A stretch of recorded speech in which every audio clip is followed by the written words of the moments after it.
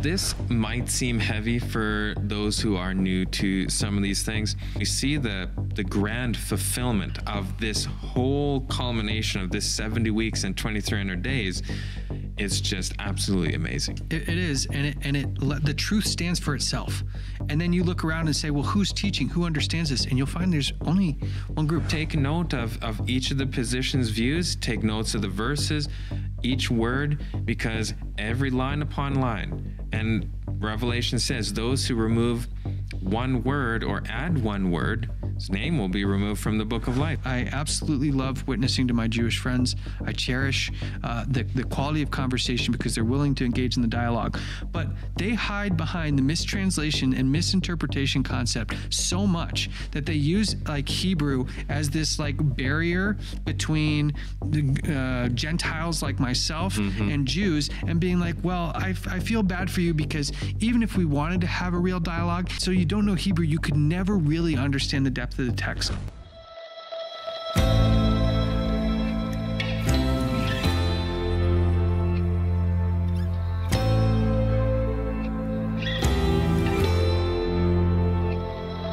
Welcome back to another episode of Truth Matters. I am Matthew Shawnshea here with Mackenzie Drebbett once again. Good to see you, Mackenzie. Yes. Before we dive into all this, Mackenzie, would you start us off with a word of prayer? Yes.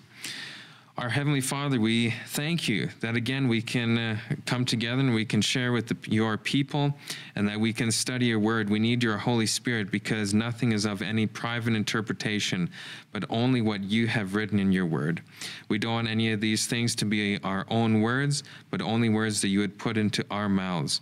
So anoint our lips, the ears of those who are hearing this word, that they would hear your truth. In Jesus' name, amen. Amen.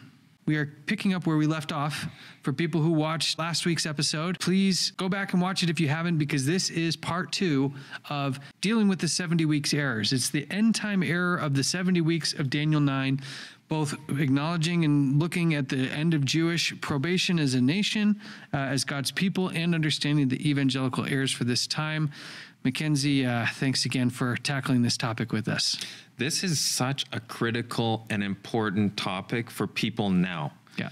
They don't realize even, and we haven't got to the punchline yet, but when we're talking about all the things happening in Israel right now, in America right now, and just globally, and like we showed with some of the different presidents, some of the different ministers, even people in government, whether it be Mike Pence or others, who are in on a lot of this initiative, we need to understand this subject. Yeah. When we see something in the Bible put in such prominence, we really need to investigate, because that means most likely the devil is having his workings and trying to deceive us in a certain way. Yeah. And this is a heavy topic. So I want to remind everyone, go to adtv.watch, make a login, and go to the resources part below the video, and then you'll be able to get the notes so you can rehearse these later, look at them, study them for yourself. And look, we want to be doing this type of work till Jesus comes back, but we can't do it unless people support this work. We're 100% donations based. The Lord has provided so abundantly for us in the past, and continues to provide. But if people don't get called to help us serve others in this, we won't be able to continue. So what we want to ask is put whatever's in your heart, give as you feel compelled to give. But if you want to see more of this information, if you want us to keep going deeper and uncovering these errors and showing us how we can tackle them in a Christ-like manner, please consider supporting this cause. You can either call in, we'll have links in the description to go to our donation page. And, we don't like plugging this, but it's just kind of a necessary component of the type of nonprofit work that we do. And I want to encourage our viewers and listeners, if you're seeing prophetic news and you want us to be aware of it, we do our best to keep track of these things. But you can send news articles. If you think there's something important, we can work together and help us understand what's out there. Send anything that you think is prophetic or of note to pnp@amazingdiscoveries.org. Again, that's PNP, Paul, Nancy, Paul, at amazingdiscoveries.org. So we can kind of crowd fund or crowd research, yes. Because there's always things happening in the world, especially now at the rate that things are going. if I have some people send me things and I find it valuable. Even in the Project 2025 stuff, somebody had to kind of tip me off to the importance of that because I was on research for other things. So brothers and sisters, we're all in this together. Don't be afraid to send us something if you think it's important. We won't go down every conspiratorial rabbit hole. Right. Let's try to keep it to things that are pertinent to saving souls for Christ's cause, but that we are in this together, and pnp@amazingdiscoveries.org for those who have something.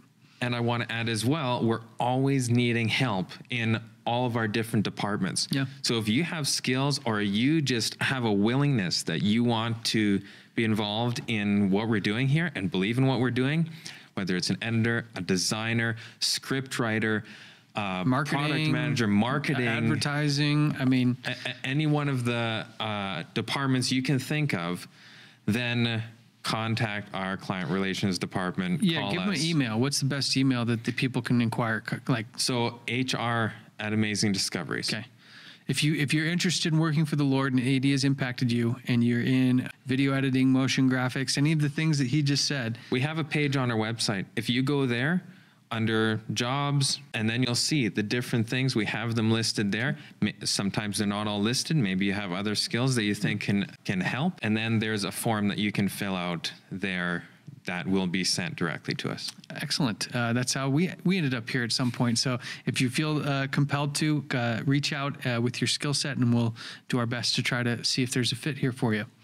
All right. So last time we talked a little bit about, not a little bit, but quite a bit about Mike Johnson and his role with this extremist group in Israel, who has shown violent proclivities towards getting this temple rebuilt. And we saw that this new Argentinian president, Javier Milei, is also giving speeches about rebuilding this temple and quoting Talmudic prophecy, not Bible prophecy, but Talmudic prophecy. And we even saw that Javier Milei's last name isn't Milei, it's Milikowski, which is the same as the Netanyahu family, which was once also under the name Milikowski. And all this is just to show that there's a Zionist, a Christian and Jewish Zionist movement to rebuild and establish the third temple in Jerusalem. And we see that they have different reasons, but the article we looked at in the last episode says even though they have different reasons for it, they're coming together with the same goal to usher in this building of the third temple. And what they hope happens is the coming of the Messiah, or in the evangelical Christian perspective, the Antichrist, and they'll be raptured away before all this happens. And at some point, this is not a rapture-based conversation, but we'll also address the rapture-based fallacy of everybody being raptured away before all the bad stuff happens. We wouldn't get a warning about those things if we weren't going to have to be part of it or endure through it. So when we look at Revelation, it talks about that. And when we look at Daniel, but that's for another conversation. And how disheartening would it be for people who think they're going to be raptured away, and then this stuff starts happening, and they're still here? Yeah. There's gonna be a really difficult time, and so we want to try to break down these walls so people are not disappointed when these things don't happen the way they expect, or lose faith, or end up on Satan's side because they think God has somehow turned their back on them or something, turned his back on them. When that's not the case. We just need to be consistent in the truth. And we see that this Daniel chapter 9, 24 through 27 is impacting almost 2 billion people's world views of how things are going to go down at the end of time, to the point where both Jewish and American politicians, or I should say Israeli and American politicians, are actively pushing for this final third temple. Now we're going to start getting into the breakdown of 9:24 through 27. But as in the last one, before we do that, we got to lay some groundwork. And people are probably like, just get on with it already. But we hope that the diligence in putting these pieces together gives a good foundation where people can actually believe what we're saying, not just taking our word for it. Before we get into that, we just want people to understand there is no private interpretation when we come to prophecy. Yeah. You can't have one person in a cave somewhere have the truth and nobody else has it. And there's Bible verses to support that. 2 Peter 1, 19 through 21.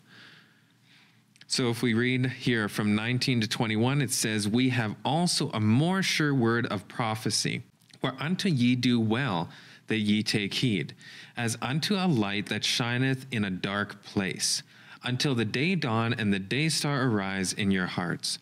Knowing this first, that no prophecy of the scripture is of any private interpretation, For the prophecy came not in the old time by the will of man, but holy men of God spake as they were moved by the Holy Ghost. This is really important because, one, there's people there don't think prophecy exists. It does, and it acts as a light shining in dark places, and it's going to be known by a larger group of people, not just interpretation by And we an should individual. take heed We unto have this to. light. Exactly.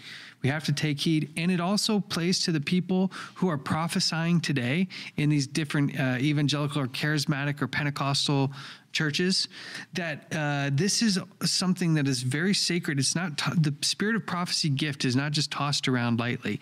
It must speak according to the word of God. If it speaks not according to this word, is why there's no light in them. So we need to be very careful, because some, charismatic is on there. Oh, I'm prophesying this. That's not how it works. Right. And we need to be very careful. We take this seriously, because Jesus said some of the most gruesome things this one can do is blaspheme the Holy Spirit. And one of the ways to blaspheme the Holy Spirit is by saying you're getting prophecy from God, granted through the Holy Spirit, and it not being true, or speaking in opposition to God's word. Well, that's where the other scriptures come into play, where it says that if they speak contrary unto these words, and there is no light in them. When we're talking about this light that is shining in a dark place, they are from the dark place if they're speaking against the rest of God's word. Exactly. So they can't say, oh, the Spirit came upon me, and I'm going to tell you that basically we need to change what the scripture says. Yep. That's not of God. It's not, and it doesn't matter how godly the person seems. There have been people I've asked who said, oh, is this person a real prophet? I said, is everything they say in accordance with the word of God? I say, well, maybe not everything, but does that mean that nothing they say is good? It doesn't mean that everything they say is a lie. That's not how Satan works. He'll fill you with truths, but then get the subtle error in the right place that is enough to just trickle down and really cause issues later. There's a Southern saying, even a blind pig gets an acorn once in a while. My favorite one is even a broken clock's right twice a day. There you go. So yes, you can have truth in there, and maybe even a lot of it. But if it's mixed with the wrong type of error, it could be very, very dangerous. And we want people to understand that the interpretation we're giving is not our private interpretation. So we're trying to make sure that anybody who's saying, oh, it's not that, or maybe even saying that it's not any of these four worldviews, but it's something that I found out myself and no one knows, I'm sorry, but it's not true. I don't care how clever it sounds. We looked last time. These are the questions that I think anybody tackling this issue needs to ask. And can there be more questions? Absolutely. But these are the base questions that people should be looking at in any discussion, regardless of denomination, when it comes down to the 70 weeks. And we're going to start tackling these one by one in this episode. First one is, what is the 70-week prophecy about? And as we looked at, it's going to be based on these groups. The Protestant view, really the evangelical view, the Catholic view, Judaism, and Adventist views are the ones that we're going to go through today. So what's the prophecy about? Let's actually read 24 through 27 to make sure people are familiar with what we're talking about here. 70 weeks are determined upon thy people and upon the holy city, to finish the transgression and to make an end of sins and to make reconciliation for iniquity, and to bring an everlasting righteousness and to seal up the vision and prophecy, and to anoint the most holy. Know therefore and understand that from the going forth of the commandments to restore and to build Jerusalem unto the Messiah the Prince shall be 7 weeks and 62 weeks, the street shall be built again, and the wall, even in troublous times. We want to understand, because we don't want to get too overwhelmed. We're just going to go kind of piece by piece and just say, okay, what is this? Okay, four worldviews. What is this about? Yeah. And what you come up with is evangelicalism says it's the relation to the first and second Messiah advent and the Antichrist. So they're saying it's about when Jesus first appeared, it'll be about when he appears again, and it'll be about the rise of the Antichrist power. So that's what evangelicals will say this prophecy is about. Then in Catholicism, it says that it's specifically about the Messiah's first advent, and that at the end of the 70 weeks, that the gospel would go to the whole world. It would not just be about the Jews, but it'd be going to the Gentiles. In Judaism, you see that they say, no, it's not about any of that. It's about the destruction of the first and the second temples and the time period between these two events. And in Adventism, they say it's about the first advent of the Messiah, so it's not about the second one, and that it marks, kind of actually like what the Catholic says, it marks the gospel going to the world, but unlike the Catholic view, it specifically shows that the Jewish era as God's people as a nation comes to an end because they didn't meet the probationary terms. So it's not just that the gospel goes to the whole world, it's that the time for the Jews as God's chosen people ends and the gospel goes to the entire world. That does not mean in any way, shape, or form that we're saying that Jews cannot be saved under the banner of Jesus Christ. It's just saying that as a nation that had been known as God's people collectively rather than just individuals, that time has ceased. Mm-hmm. And we're going to look at sources that confirm all of these views so you guys don't have to just take our word for it. And obviously, this is regarding the 70 weeks specifically, not the full 2,300 days. Correct. That's a good point, because in the last episode, we connected Daniel 8 and 9.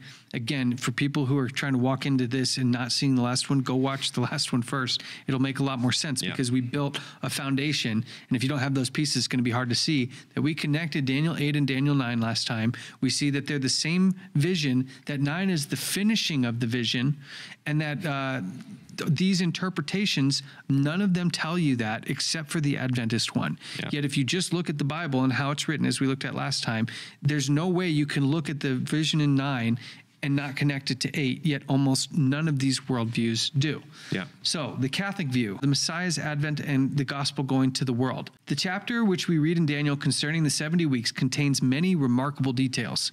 There's no doubt but what it constitutes a prediction of Christ's advent. For the gospel was preached by the apostles all over the world since they survived even into that late date. So it's clear that the 70 weeks from this view is about Christ and the gospel going to the world. What about the evangelical view?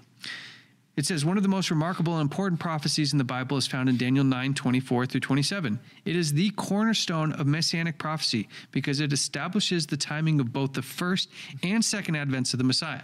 Again, we're not saying this is true. We're just reading these as a perspective for what the evangelicals believe. This, quote, prince who is to come is the Antichrist, and, quote, the man of lawlessness who is the son of destruction. The same passage makes it clear that his covenant will enable the Jews to rebuild their temple. Mm-hmm. Okay, now we're getting a peek at what the evangelicals think about this. Now, the Judaism view. It says the angel Gabriel reveals to Daniel that, and this is the vision just in 9 because he doesn't connect it to 8 in the article. And I suggest people take these links and go read the whole articles yourselves because it's quite, if we want to get educated on these things, it's not just knowing the truth, but knowing why people believe these errors so we can help them see the errors. So it says, any attempt to apply this chapter to Jesus is erroneous and wrought in mistranslations and misinterpretations. Now, I find often, and this is with all due respect in the world, I absolutely love witnessing to my Jewish friends. I cherish the quality of conversation because they're willing to engage in the dialogue. But they hide behind the mistranslation and misinterpretation concept so much that they use like Hebrew as this like barrier between Gentiles like myself and Jews, and being like, well, I feel bad for you because even if we wanted to have a real dialogue, you don't know Hebrew. Yeah. And so you don't know Hebrew. You could never really understand the depth of the text. And to me, that's like really shallow on what God's intention is. God's intention is for people to understand. He's not trying to hide it behind traditions or languages. If he really is a God of love and he wants everybody to have equal opportunity to know and love him, this piece would not play any role in a God whose real goal is to do those things. And I want to make one extra point on this because the reality is even Christians, there's a sort of this idea that you have to understand Hebrew and Greek to understand the Bible. That's not true at all. And I want to just emphasize one part here because they're putting a huge emphasis on the Hebrew or the Greek or whatever, but this is not something crucial to biblical understanding. And what I mean by that, I want to give an example. And that example would be what we just seen in chapter 8 in the last episode. So we see this he-goat and the ram, and then Gabriel comes and says, oh, this is Medo-Persia, this is Greška. But if you look at the Hebrew, the word goat just means goat. So if we're going by the Hebraic word, it's goat. Yeah. And so this is why that argument breaks down if you like take it to its full fruition. And we have to let the Bible interpret itself, not the Hebrew definition of the word, because that's irrelevant. Yeah. The relevancy is what the Bible is saying and how it's using the term. Yeah. So I just want to emphasize that, because people get scared by, maybe that statement even. Oh, you don't know the Hebrew. Yeah. Oh, that's true. Yeah. That must mean you're less educated on the truth. But you and I both use a concordance, don't we? And so whenever we want to dive into the Hebrew and the Greek, we Sure. do for the specific word. We can find where it's used throughout the scriptures, compare scripture with scripture and how it's used. And Sure. we actually don't need the Hebrew, because fortunately today we have enough tools where I can see what the Hebrew says. I can see where it is and where it's connected. And I don't really need to know all of Hebrew in order to do that. And again, it's my interpretation or understanding of God's character, that he's not trying to hide behind this veil or barrier for people. That's very... Well, if you don't know the language, you don't know me. And it's very Islamic, because Islam is also, everything has to be done in Arabic. Yeah. You can't read the Quran. You can't pray unless it's in Arabic. So there's a whole bunch of Muslims that when they started Muslim, they didn't speak Arabic. And you had to learn it. It becomes this huge wall between you and God. And that's not what God intended. It makes almost an elitist group. Yeah. It's exclusive. I'm on this tier because I have this, elite amount of knowledge. Yeah. But that's not what God is saying. It reminds me of the kind of the parable where Jesus is talking about washing the cup, and they like wash the outside and they speak Arabic and they speak Hebrew, but on the inside, it's just disgustingly dirty. Yeah. And gross and not worthy of being ingested for anything. Yeah. Because the outward things, they don't bring holiness. They don't bring contrition of heart. They don't bring a sinning soul to their Savior in and of themselves. Yeah. And so it doesn't matter the Hebrew. But with this, we see that this third view is fundamentally different than the first two. Yes. And it makes sense because the Jews rejected Jesus, so they have to fit all of this within the tenets of their own worldview. And here we come to the destruction of the first and second temple, and don't apply any of this to Jesus. In fact, they put like something called a rabbinic curse on anybody who tries to calculate this. And I know there is going to be some Jewish person who reads this and be like, they don't understand what they're talking about. When you look this up in the Talmud, it's actually referencing Habakkuk 2:3. But when you read the footnotes, footnote 19 in the Talmud, it's talking specifically about the advent of the Messiah. It says in the footnotes. So what it tells me is the Habakkuk vision in 2:3, the one where it says, for the vision is yet for an appointed time, but at the end it shall speak and not lie, is connected. They know that it's connected back to the vision of Daniel 8 and the finishing vision of Daniel 9 in some way, because that rabbinic curse is specifically talking about the timing of the Messiah, and the only one that's as specific from the timing Messiah is this one. So they're basically saying, don't look at the vision, don't calculate the time, and they say that the justification is because if you calculate it and it doesn't come, you'll think he'll never come at all. So don't even bother putting time on it. But people will say, well, that's not really a curse, but it is, because if you do the calculations correctly, you will realize that the Messiah did come at exactly the appointed time, and what it meant was the end of the Jewish economy and sacrificial system and chosen place with God. So it's not just as casual, because I've seen people debunk this as not being a big deal, but it is, because it's telling you to reject what God has laid out as a clear sign of what his son's coming was, or the Messiah's coming was. Now, there's so much that we could say regarding this and regarding all the prophecies and the vision in general, because that term, the vision, is so packed in Daniel, and the term, the vision here, is incredibly packed. And if the Jewish people actually compared the Hebraic wording from Daniel 8 and in Habakkuk 2 and 3, then they would see a big correlation there, like they're writing, but they're not making the connection. Yep. So, or they have and they refused to acknowledge it because of the implications.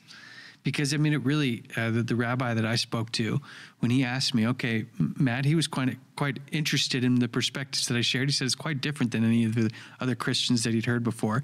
He said, what happens to the Jewish nation at the end then? What are you saying happens?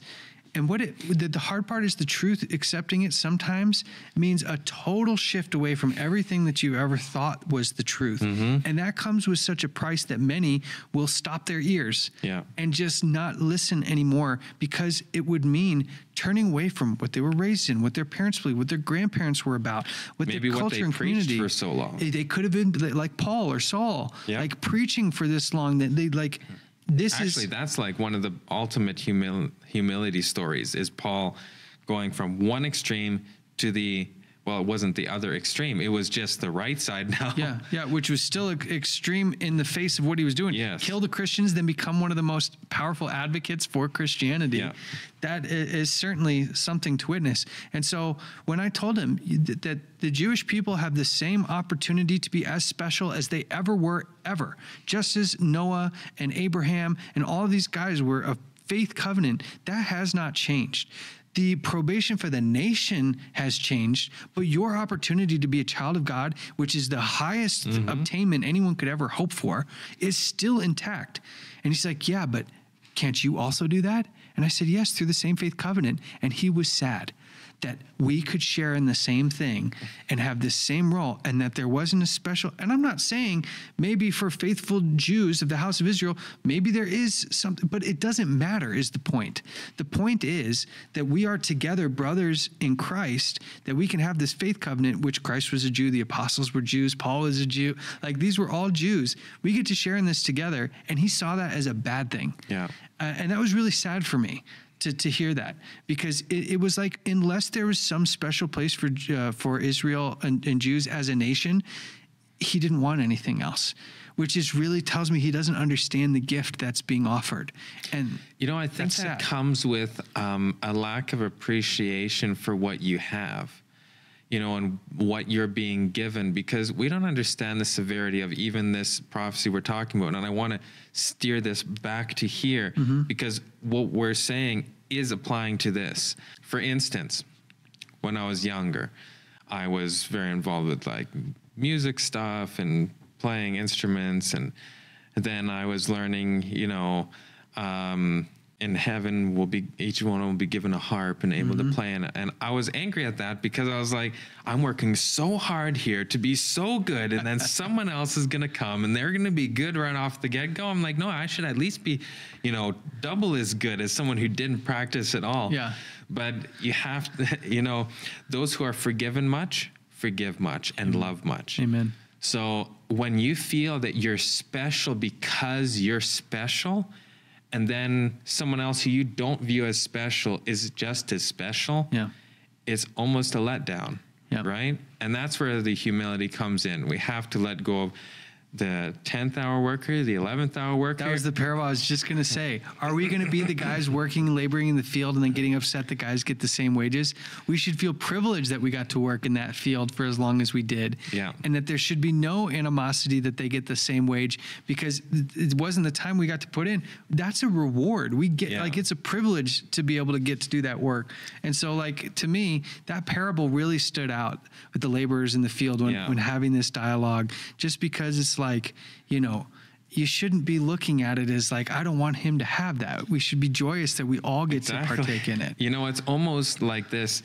Those people who are complaining about the others really are going to be the same ones who go to Jesus and say, I prophesied in your name. I did all this in your name.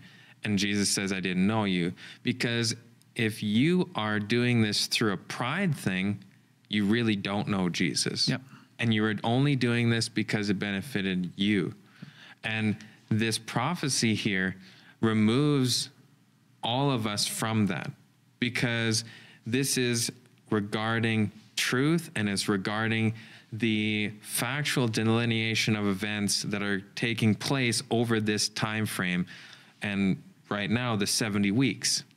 And this is all about Christ in the end. And we're going to see that very clearly. From Genesis to Revelation, Old Testament to New Testament, Breaker that we looked at a few weeks ago, Breaker says they're different. It's all in Christ from beginning to end. All prophecy is about Christ and is Christ, and Christ is prophecy and prophesied. Every action he did here was a fulfillment of a prophecy. Yeah. Everything he did. And so often through the Gospels, it says he did this to fulfill the prophecy of whoever it was, Exactly. Isaiah or, any of the other prophets. And no different is that here in Daniel chapter 8 and 9. Nope. So let's keep going. And I want to just say that this is given from the Babylonian Talmud.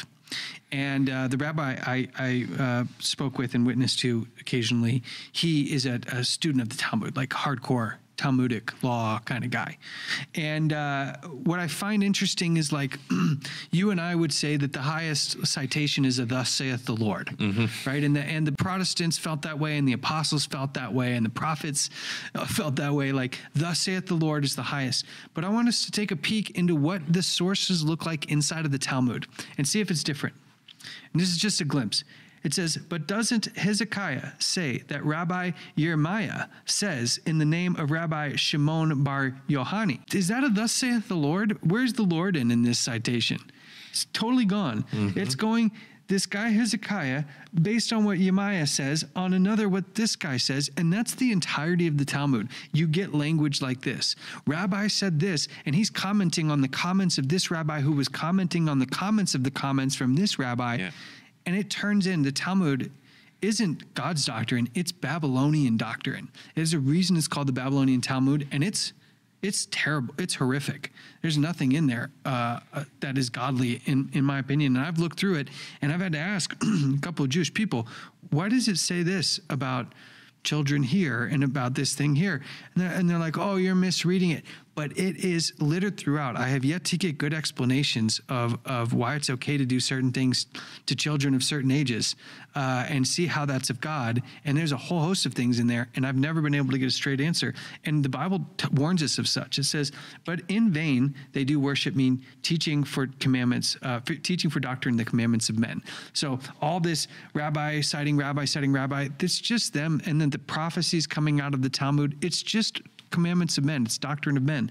1 Corinthians 3:19 says, for the wisdom of this world is foolishness with God. For it is written, he taketh the wise in their own craftiness.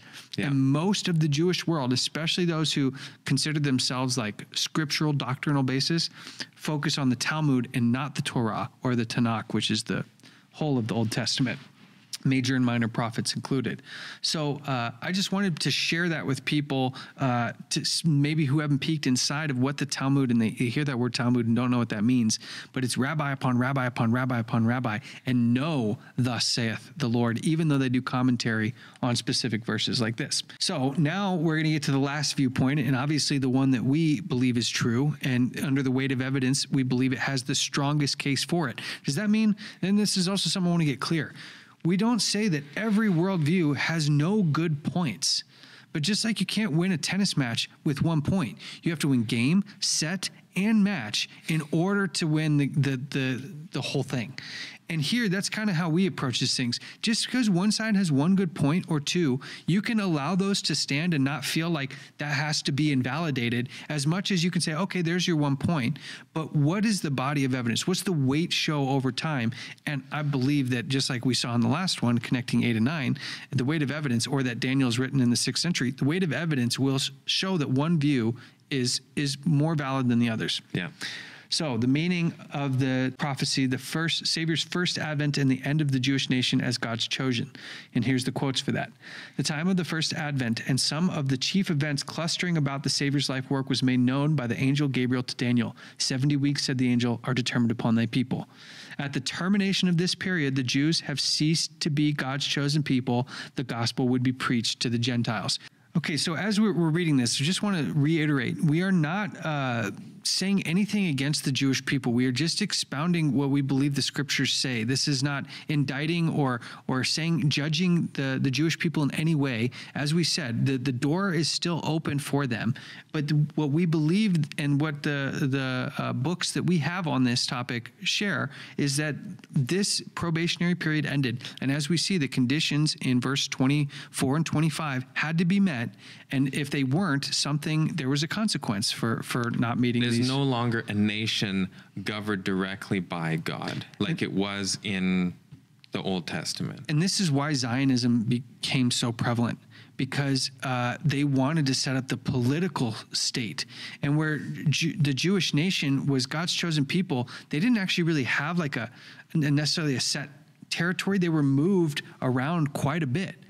And after that, kind of the 70 weeks, really, and there was a dissipation of the people, and the sacrifices ceased and all this stuff, which we're going to dive into more, you saw that the nation itself just kind of crumbled away, and the Zionists needed to bring it back together. But in this case, it wouldn't be based on God's covenant or, the history of the Jewish people. It was based on a politically motivated charge to set up what looked like a state that represented God's people. But like God's intention was never to set up a political state. That is a very Zionist, non-biblical thing to do. And that's why in the Gospels, when we see about Jesus, even some of the disciples, they misunderstood, and he didn't come to set up this kingdom again, earthly kingdom, and which is why they're upset. It's funny, in asking the Jewish rabbi, what was needed for this, rebuilding of the temple, and he basically said, that the Messiah needed to come and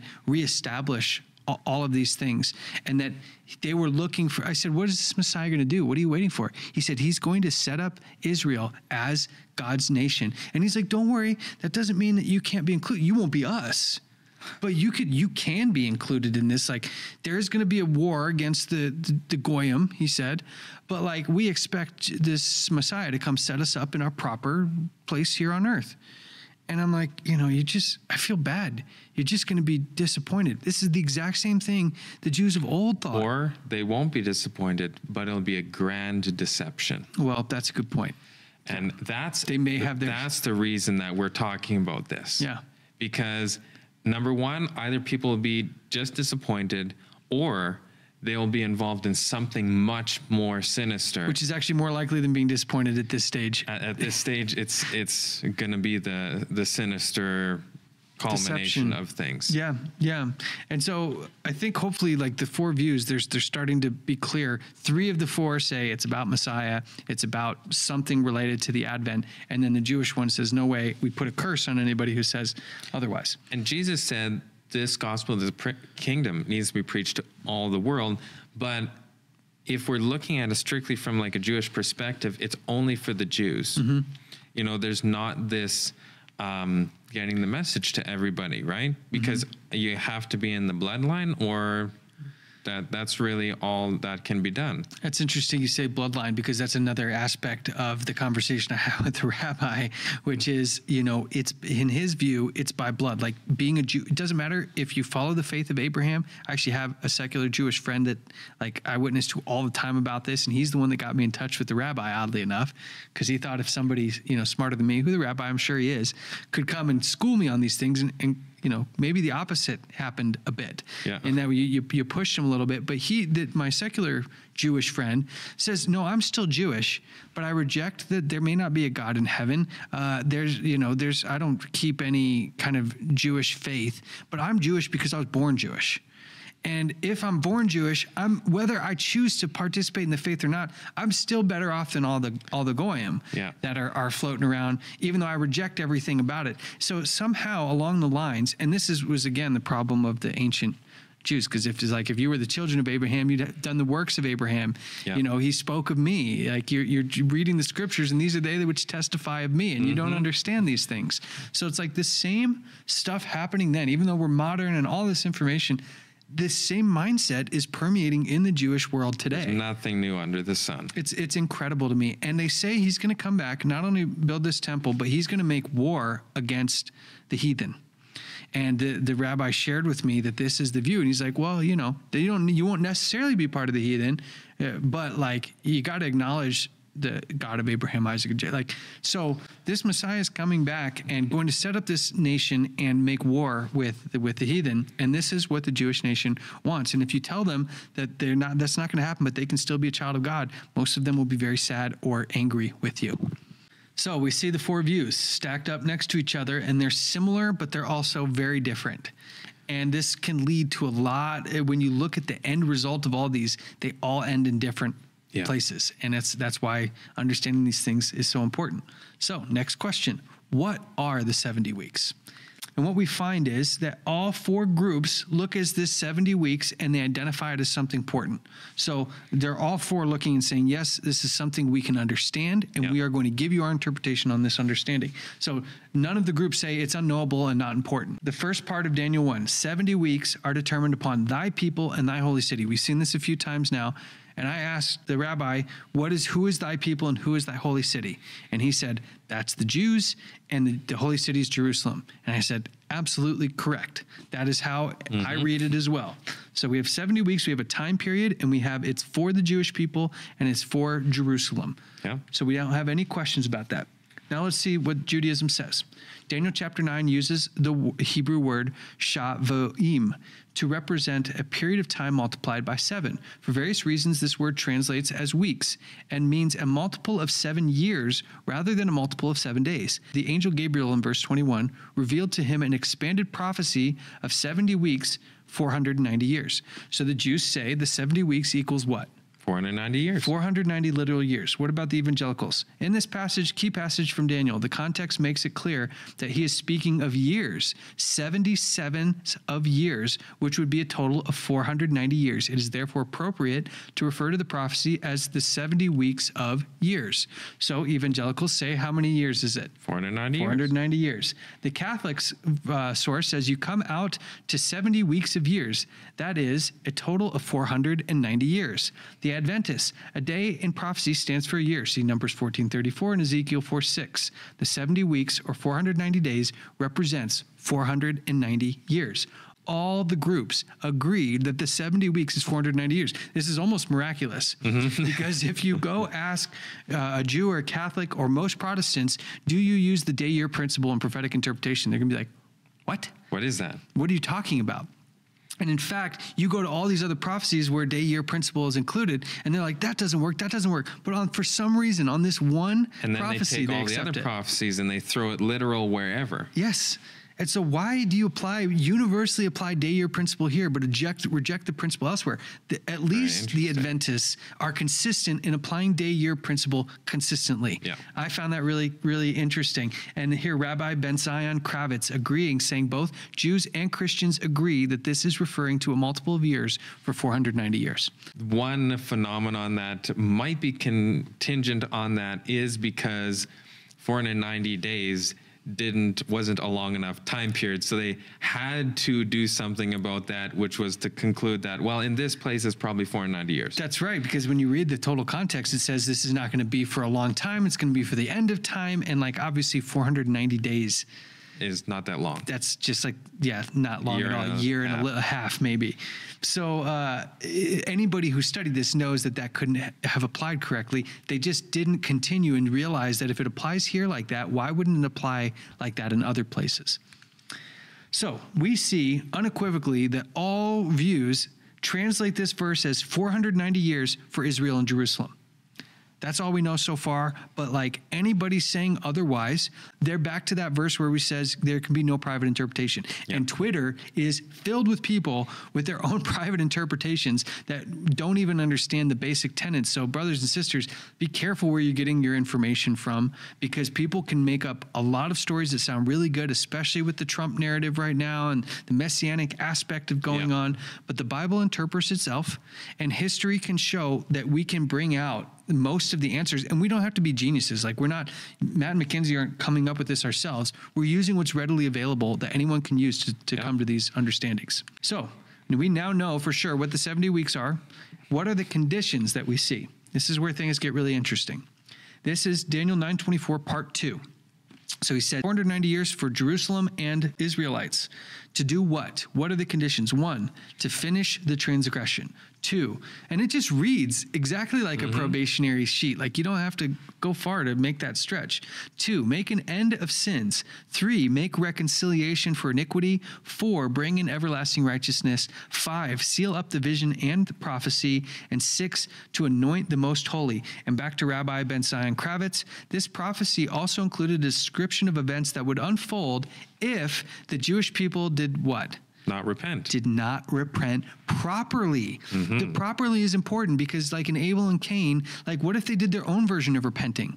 No, it's not just repentance as you see fit. It's by design as God prescribed it, just like going back all the way to Abel and Cain. And I think we can all agree on that point. Yes. And it's amazing to me that the Jewish people can admit that this is in relation to them and what happens if they don't repent properly. But then what happens is they start misconstruing the details after this when it didn't happen. So let's now kind of break this down per condition based on the various sources. Remember, we're going Judaism, Catholicism, Evangelical, and Adventist. And we're going to bring each point out for the different parts and show what each group thinks they mean. And we sometimes lump them together. So this is directly from the Jews for Judaism article. He combines the first three together. He says 1, 2, and 3 is to atone for their past transgressions. But he doesn't say, what does that mean? How do you atone for past transgressions? What's included in all that? So he's kind of lumped the first three together and made it a very watered down version of what's actually going on there. And to number 4, he says, is about the temple service. So bring in everlasting righteousness. This is telling us that the Jews are saying that the way to bring in righteousness is to reinstitute the temple service. Can the temple service bring righteousness in and of itself? No. Of course it can't. There's no way, just like slitting the throats of goats and rams can't remove sin from the person. Only the blood of Christ could. Same with this everlasting righteousness. The temple service couldn't bring in righteousness in the past, and it can't bring in righteousness now because it's not our righteousness that can be put up before God. It has to be Jesus's. Number 5, seal up the vision and prophecy, fulfill the promises of the prophets, and end the prophetic era. So he's saying after this is done, there will be no more prophecy ever. And the Jewish view is that by fulfilling all this, the end of the prophetic era is over. Well, was there more prophecy after the 70 weeks finishes in the Bible? Well, if you understand it correctly, there is. There's a lot. There's a lot. Exactly, but you have to understand it correctly.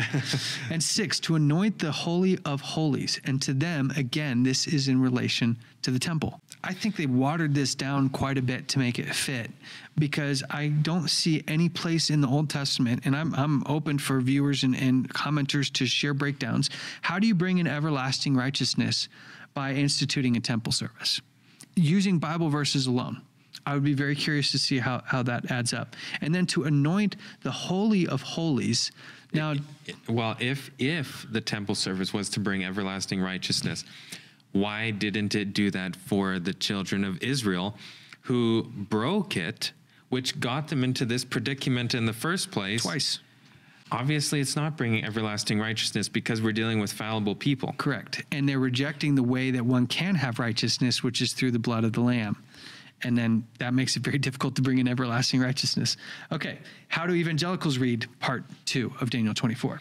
It lumps 1 and 2 together. It says that 1 and 2 are a rejection of God and a daily life of sin.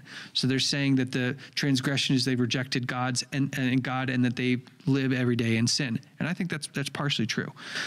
3, to make a reconciliation for iniquity. That means to accept Jesus' blood on the cross. I'm not going to say whether we agree with each one yet. Let's just keep going through. To number 4, it says to bring in everlasting righteousness is introduce Messiah's reign on earth. Number 5, it says is the fulfillment of all prophecies concerning the Messiah. So it's saying, rather than it being the end of the prophetic era, that this would be all the messianic prophecies wrapped up. And I would probably slightly disagree with that because I think there was more after this is done. But again, we won't get into that right now. And then 6, to anoint the Holy of Holies.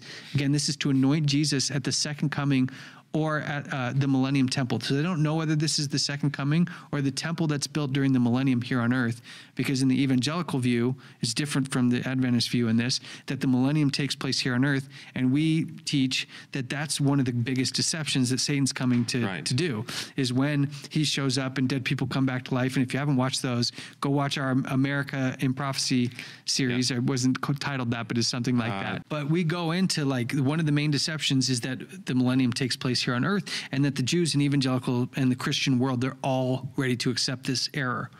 So we see it's fundamentally different than the Jewish view. Now, from the Catholic view, we see it says for 1 and 2 to make an end rebellion and deviation from God's will. To make reconciliation is to accept Christ's sacrifice, to bring in everlasting righteousness. This is kind of interesting the way they phrase it.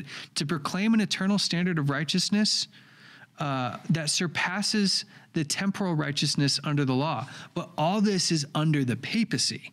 So it's not God's system coming in. It's doing this eternal righteousness standard under papal understandings. So that's because confession is involved in there and all sorts of other things. Eucharist is involved in there. The whole 9 yards of what it goes with when you're. So, because that, I would say that's kind of right what it's saying, but then you add the part about under the papacy and it just ruins the whole thing. Yeah. And to seal up the vision and prophecy, that means confirm and conclude all prophecies concerning Christ's advent, and to anoint the Holy of Holies, that is, sanctify and consecrate Jesus Christ as the ultimate fulfillment of divine promises and prophecy. It's kind of wordy. That's this one. I had to get this one from one of their old saints. I'm trying to remember, Aquinas, maybe it was. But they were very long-winded in how they put these together, and it's not as perfectly clear as some of the other ones. But it's a wordy way to share the Catholic position. Okay, now here's the Adventist view. We kind of lump 1 and 2 together in the sense that it's not breaking God's holy law anymore. And to do that, because he remembers saying to the Jewish nation, this is not necessarily the people. So he's saying to the Jewish nation, finish the transgression means stop breaking God's law and make an end to this sin, both individually and nationally. Because while we said individuals can still come to Christ, this particular prophecy was about the nation being God's chosen people. So it's saying to put an end to sins nationally, but what is a nation made up of? Just a bunch of individuals. So you'd have to have both no longer breaking God's law on a national and an individual level, and it would have to be upheld within the very system. And that's every time like they people came back to God, it was all on his law. It was all coming back to an understanding of the covenant. And so we believe that that's what it means here. Number 3 and 4, we link together to make a reconciliation and bring everlasting righteousness is to accept Jesus Christ as Messiah and accept his righteousness. Number 5 is to seal up the vision and prophecy is to fulfill all the conditions. I'm surprised none of the other ones got this. To seal up the vision, because we see the words the vision over and over. To seal up the vision is to fulfill all the conditions in Daniel 9:24. All the other ones went outside of the vision to say that it fulfilled other things, when we have to see these are terms of an agreement. So in order to do this, they have to finish the terms of the agreement. So fulfill all the conditions in 9:24 and understand the prophecies concerning the Messiah's advent. Because it's not just the vision of the 2,300 days and the 70 weeks. All that is to point to who? Jesus Christ. So you can't have the vision sewn up or completed until the Messiah's advent is understood and accepted. Yeah. And the 6th is to anoint the Holy of Holies. That is anoint Jesus Christ over King of all under his law of liberty. So essentially anointing Christ as head over everything. So in point 5, to seal up the vision and prophecy, it says, we have the understanding to fulfill all the conditions contained in Daniel 9:24 through 27, it should say. So that whole prophecy. But we also have to realize that the vision is not just the 70 weeks. As we looked at, it's from chapter 8 too. So it's not just fulfilling all the conditions contained in 24 through 27, but it's also the finishing of the 2,300-day prophecy. And then to understand the seal up of the prophecy part is to understand the prophecies concerning the Messiah's advent. And then point 6 actually leads us to what happens at the end of the 2,300 days. And we see at the end of the 2,300 days, that's why 6 comes after 5, it says seal up the vision and the prophecy first. So the vision ends. And then what happens?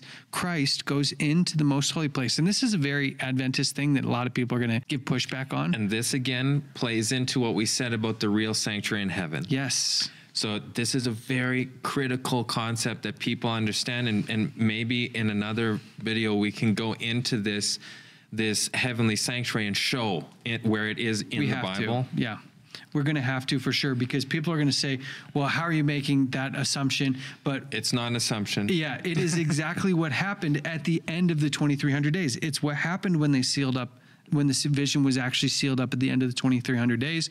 Christ moved from the holy place, just like the earthly sanctuary to holy and most holy. Christ moved from the heavenly holy to the heavenly most holy at the end of the 2300 days. This is what we believe is the correct interpretation. So I'm going to ask you, at the end of 490 years, did the Jewish nation accomplish these things? Well, I guess that would be up for debate, but I do not think so. Yeah, and I think what really happens is when we start putting the math on some of these things, which we're going to do next episode, and we start breaking down, because you're right, we can't conclusively say yes or no, but from the look of things, at the end of 490 years, did the nation of Israel end sinning? No. And we can go through each piece more and more, but that's the simplest way to say, unless sinning stopped, and the transgression and breaking of God's holy law, not the law of Moses, but the holy law stops, they didn't finish the transgression, and they didn't make an end of sin. So now we need to start looking at, we've got a pretty rounded off view of what all these views are saying. Now, when did the 70 weeks begin? And this is where things get even more interesting, because it says in Daniel 9:25, why don't you read it for us? So Daniel 9:25, part 1. Know therefore and understand that from the going forth of the commandment to restore and to rebuild Jerusalem. Yeah. So this tells us what the starting point is for the 70 weeks. It's going forth of the commandment to restore and rebuild Jerusalem. And that's really important. Now, we'll emphasize this in a little bit, but every word there counts. Yep. Because that's going to help us really nail down when that time frame started.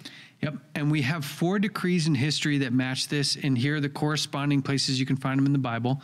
But the first decree happened in 538 with Cyrus, 520 Darius, 457 Artaxerxes makes his first decree, and the same Artaxerxes in 445, even though some evangelicals say 444, it's been changed to 445, and we'll look at that later. Artaxerxes' second decree, and you find him in Ezra and Nehemiah.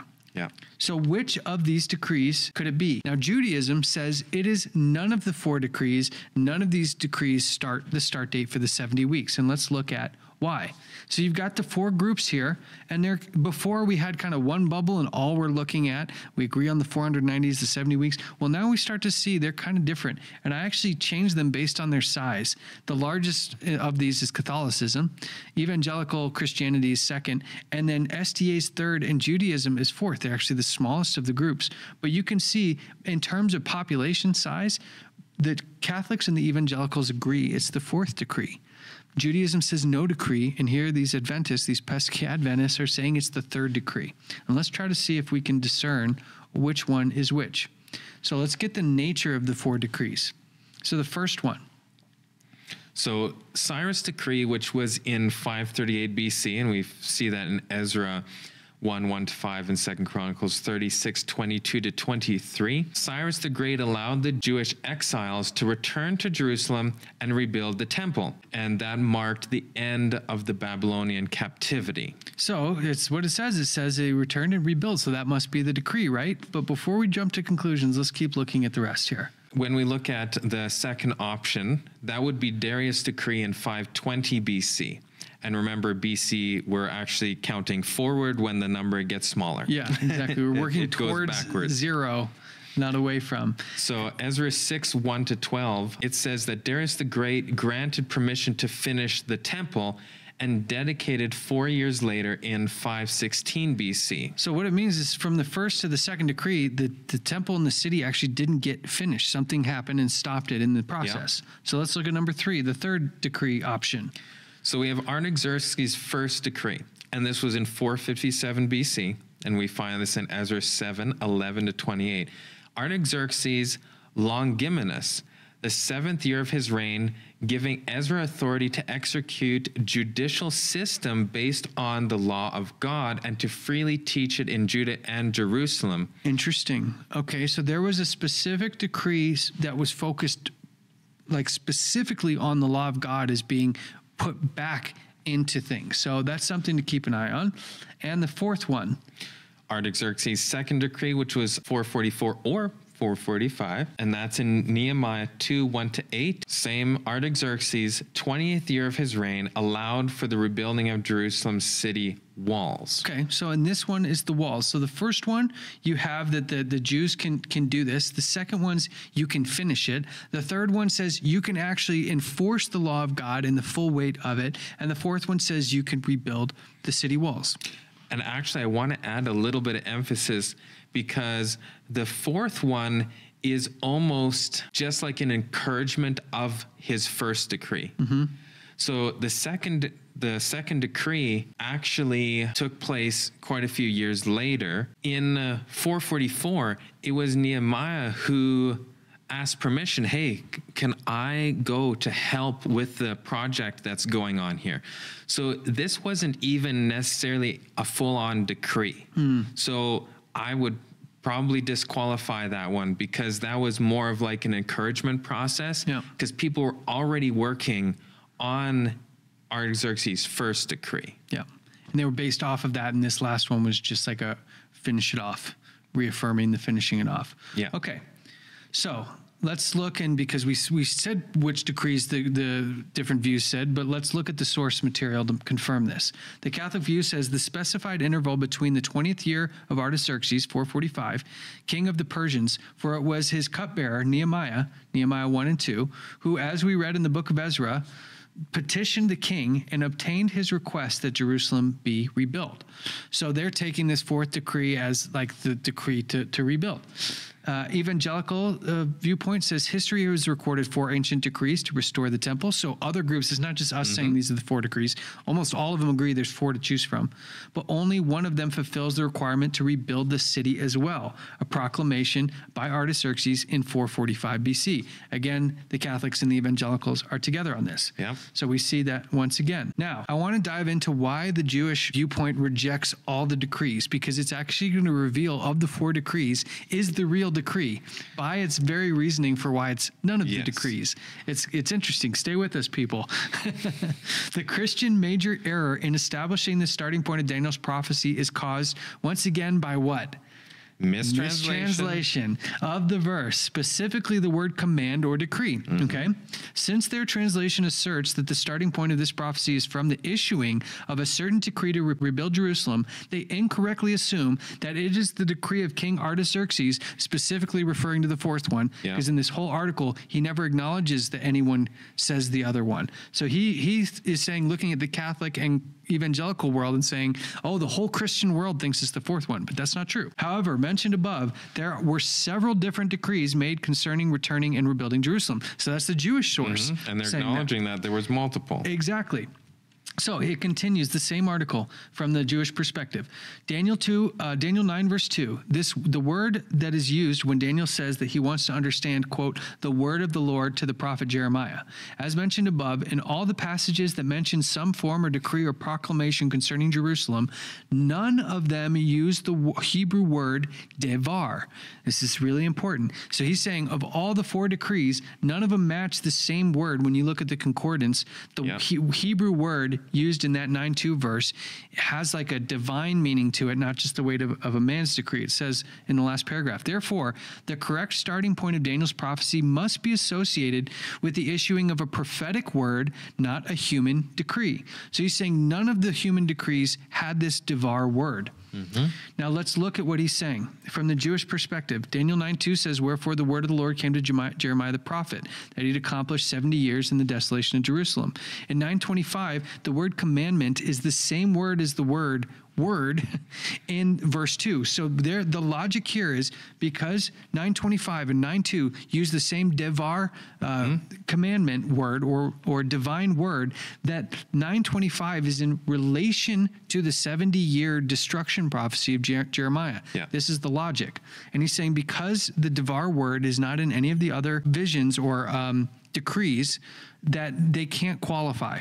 But he's missing something very important. The starting point of the prophecy that going forth from the word to restore and rebuild Jerusalem, Daniel 25, also begins, now listen to this, begins from the destruction of the first temple. So in the next episode, we're going to do the math on this because we already know the Jewish perspective says 490 years. Yep. Now they're telling us that they say the decree that they're looking for is a divine one, not men's decree, and it's the beginning of the destruction of the first temple, which we know is in 586 BC, and we're going to tackle some of that because there's some that say it's a different date. So the word, divine word or command equals devar. Human decree, I actually didn't finish putting here what the word used in the decrees for all the other locations was, but it's different than the word devar. But what he misses was when you go through all the accounts and you just go in your Bible and search for the word devar, or go use your concordance and find H601, whatever the number is, what you'll find is of the 4 visions, there is one that has that word connected to it. So let's go look at which one that was. And this is titled, Why the Third Decree is Correct. Starting in Ezra 7, verse 11, the word devar is used. Let's see how it's used. Now, this is the copy of the letter that the king Artaxerxes gave unto Ezra the priest, the scribe, even a scribe of the devar of the commandments of the Lord and of his statutes to Israel. So the devar here, when we look, the decree that it's talking about is the devar. So Artaxerxes gave the human decree to allow the divine decree to be replaced back into the Jewish economy and the Jewish system. Before, imagine rebuilding the temple. Is there rebuilding the city? Is there any government that is a government without the ability to enforce law? No. You can't. The very definition of a government is the ability to define and enforce laws. And here, this is the only commandment that has a devar attached to it. And it says, from the SDA view, the decree God intends us to use is that of Ezra 7, the only one that has the devar, the one issued in the 7th year of Artaxerxes. This decree provided for the restoration of local government on a scale not mentioned in other decrees. It was the decree to restore God's law from the beginning, and the Jewish perspective totally misses this. Now let's finish reading what that third decree actually kind of looked like. So here in Ezra 7, 25 and 26, it says, And thou, Ezra, after the wisdom of thy God, that is in thine hand, set magistrates and judges, which may judge all the people that are beyond the river, all such as know the laws of thy God, and teach ye them that know them not. And whosoever will not do the law of thy God and the law of the king, let judgment be executed speedily upon him, whether it be unto death, or to banishment, or to confiscation of goods, or to imprisonment. So this is extremely clear. This is God giving the commandments again. Exactly. And every time Israel had to come back to God, what was the main aspect that they had to come back to? God's law. The law. God's law. What was the covenant? God's law. What was the old covenant? There was a breach in the law. They had to repair the breach in the law. Exactly. And so there's only one of 4 decrees that has to focus on the local government allowing to teach and enforce the law of God once again, the great devar, the great command. And so when the Jewish perspective was looking at this, they went to all the human decree words and didn't bother using their concordance to see where the devar was. And you won't see the devar in any visions or any of the accounts except for the third decree. I found that fascinating. So now we have start dates for the 70 weeks for all 4 views. Evangelical and Catholic are the 444 and 445, and we're going to look at why they keep switching back and forth between those dates. We see Judaism is 586 and Adventism is 457. And this concludes our first walk through Daniel 9, 24 through 27. We're going to continue. I think we've got 4 questions into those 8 to 10 questions that were on initially. And we're in the next couple episodes going to keep chipping away, because as we get further and further into it and we start doing the math and we start putting together the pieces of the puzzle, you will see that the weight of evidence brings one answer to the top. And it doesn't matter whether you're Adventist or Jewish or Christian. It's not a denominational view. Yeah. It's the end result of doing due diligence on these scriptures. And this might seem heavy for those who are new to some of these things, but if you just keep studying, keep learning, pray for God's guidance, and go back and watch it again. Yeah. Go through, read through all the quotes and verses again, and take note of each of the positions' views, take notes of the verses, each word, because every line upon line, and Revelation says those who remove one word or add one word, his name will be removed from the book of life. So we have to take in consideration every word. And when we do that and we see the grand fulfillment of this whole culmination of this 70 weeks and 2,300 days, it's just absolutely amazing. It is. And the truth stands for itself. And then you look around and say, well, who's teaching? Who understands this? And you'll find there's only one group. It's not to toot our own Adventist horn, but what we're saying is, like, when you get to the bottom of it and the truth is what it is, and you look up and see who's teaching it, just let it be whoever it's going to be. It could be anybody, but more often than not, it's what the Adventist core teaching has been for a long, long time. And so next episode, we're going to take all this information and really finish off and show people that, there's one that stands above the rest. Yeah. But I hope that it's not too much for people. And I would encourage others, like, we're not the only source for this stuff. Go look up the 70 weeks and put SDA at the end. Even if you're not SDA, just get better acquainted with it so you can hear it from multiple angles, and go listen to the other pastors and leave questions down below. When we read these comments, if they're relevant, we'll bring them on the show and we'll discuss them as a point to say, hey, people are not getting this. We've done this several times where people in the comments are like, hey, that's not what this is, or that doesn't make sense, and we'll clear it up in the next episode. But we're encouraging everybody, I hope it's clear now, to go to your Bibles, to study these 70 weeks, even if it's other perspectives, but come back and make sure that everything that you do is as diligently researched before you accept it as truth. And we really want to emphasize, this isn't about what does Truth Matters say, or what does Mackenzie say, or Matt say. This is about what does the Bible say. And what is the Bible trying to say when it's saying 70 weeks are determined for thy people, and there's 2,300 days left of this curse that is put upon this people, and what does that all mean? And this is something that God has said is open to us, right? These prophecies are to be understood. They're a light, and we need to be sharing that light. Yeah. So we hope this has been a blessing for our audience. It's been a blessing for us in uncovering this.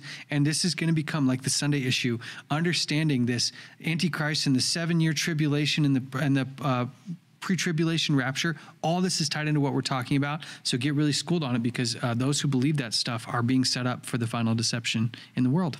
And I want to remind everyone to go to adtv.watch, create a login, go to the resources below so that you can restudy all the verses that you've seen. Matt, could you close with prayer for us? My pleasure.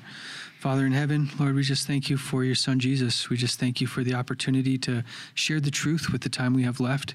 We ask that you be with all the people watching, whether they believe us or not, whether they hate us for what we say or not. We deeply want them to be your children. We deeply want them to know you and live. And for those who do believe us and understand these things, that they might grow in grace, grow in faith, and be a shining example of what a true Christian looks like, one who's quick to forgive and is slow to anger. And Father, we just ask that you would bless all those people, that they might help us be blessings to others by the fact that they watch and support and share, Lord. We just thank you so much for them, and we thank you so much for the opportunity to serve you in this, in Jesus' name. Amen. Amen. And we'll see you in the next Truth Matters.